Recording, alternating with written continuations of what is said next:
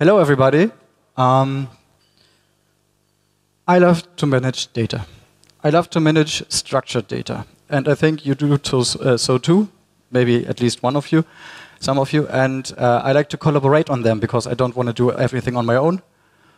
And I love Nextcloud. So bring it all together. And the first use case on my private side was my kids were sick and I want to track the fever and to share it with my wife. That was the beginning of the story.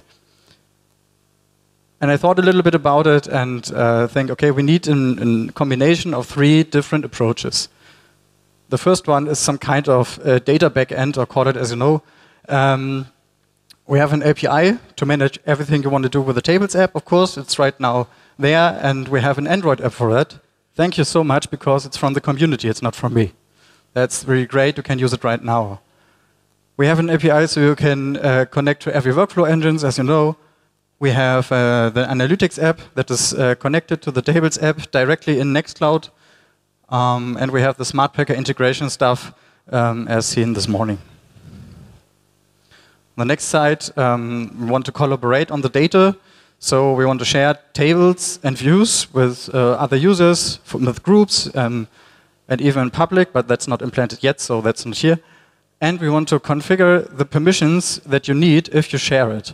So it's possible to share a view or a table, but you can only read the data, or even you cannot read it, but you can create new data. So you can submit new requests or whatever, but you can't see the submittings of other requests. And what's even possible is that you can filter those views on context individual filterings. So you can say, okay, the responsible is equals my username. And if you share this view with other users, the Tables app will automatically insert the user ID for sure, from the other user. So that makes it a little bit magic, and you don't have to create so much views, and you can share it via a group, and don't have to do it with every user. And the last is, please don't call it a spreadsheet just because it's named Tables. It's more about small customer applications, or known as no-coding platform, or you name it. And think a little bit more of supporting workflows, working with those data and not just only store it. And the next thing I'm working on is that we want to organize tables and views and maybe even single rows into one context. So you can bring all the assets together to have, I call it context, maybe you have a better name for me, so just talk to me, to bring it together, give it an icon in the menu bar, and you can create on the front end your own small application within your Nextcloud context. If you've never seen it before, this is how it looks like today.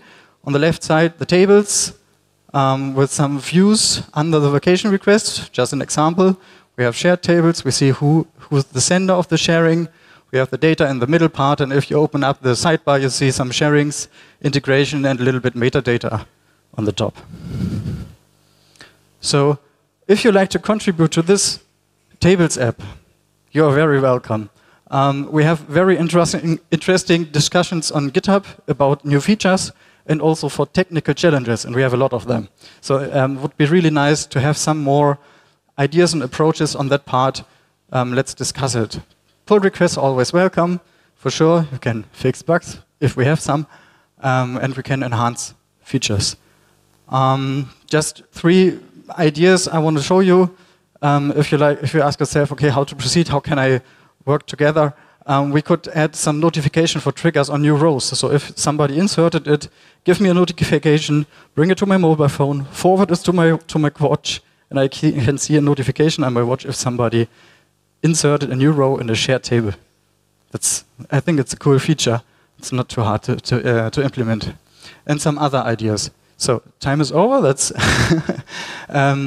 when I started to develop here, it was a quite hard story to get it all up, make the setup, understanding how these different components work together, and so on.